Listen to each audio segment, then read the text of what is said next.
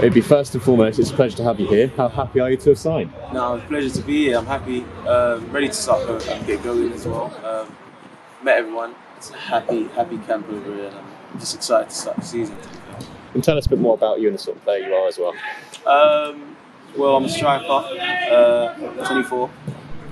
Lived in London all my life. I love scoring goals. That's the biggest thing for me.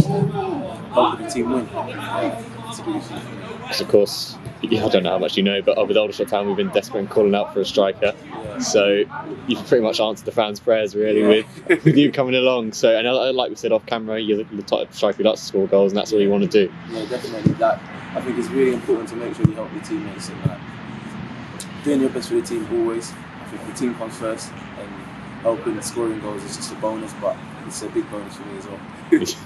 We're laughing because we spoke about the players here and everything like that, and obviously a few of them were trying to put you off, so it's good. It's a good environment here. Really happy camp. I really like it here. The atmosphere, everyone's happy, and the togetherness, I could already feel it as well, so I'm really happy about that. Yeah.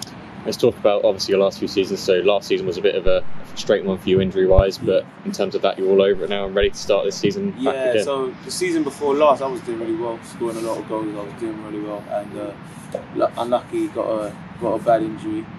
But during last season, came back and didn't miss too much football because it was Corona, COVID. So that was the one positive I got out of it. But now fully over it. Had a good pre-season. Been training off-season as well, so ready to go. To be fair.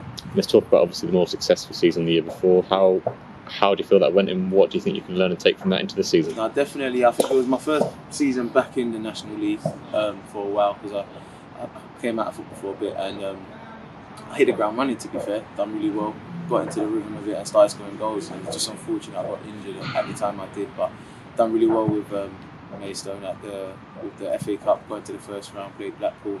And it was a really good season, to be honest with you. But now just trying to get back into that and get going again and try to get that form back again, which I definitely know I will. Striker-wise, what sort of striker would you say you are? The one that can hold it up, the one that gets behind? You know what's so funny? I think I could do pretty much everything, to be fair. So I like coming to feet, I like playing with the ball, I like running in behind. And yeah, just making different chances. I'm not particular on one type of style, so I think that's a good asset I've got as well, to be fair. Let's talk about the manager and the coaching staff here. Is anyone here that you knew in particular that maybe helped you, persuade you to join us here? Danny and Jacob. I knew Jacob. I've known Jacob for a long time, to be fair. Played youth team together at Palace. Also with Corey Andrews as well, that's known from AFC Wimbledon. But I had a good chat with Danny. And after the chat, I was pretty convinced anyway, and he told me everything I needed to hear, to be honest with you, like in terms of what he's trying to do at the club and the team he's building and player specifics as well. And then literally after speaking to Danny, my mind was pretty much made up, and then speaking to Jacob just kind of sealed the deal for me, to be fair. Because you spoke to the manager as well, and he said he wants a smaller squad but a tighter knit squad, one that really want to work hard for each other. Do you sort of get that impression with the lads? 100% already, I can tell, because like everyone's pretty tight knit anyway, and everyone talks together. Everyone talks together, and so it's like I've never really, every club really has that. You always see like little groups and stuff, but here obviously everyone's really together, and like it's all one big family.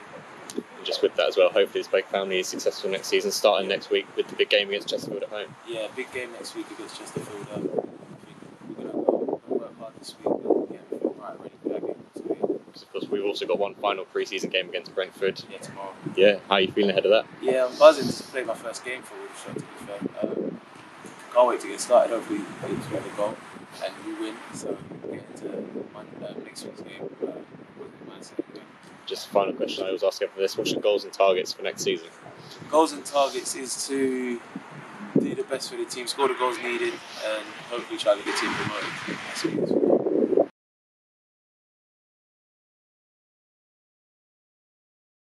Are you in the shop? Sign up below.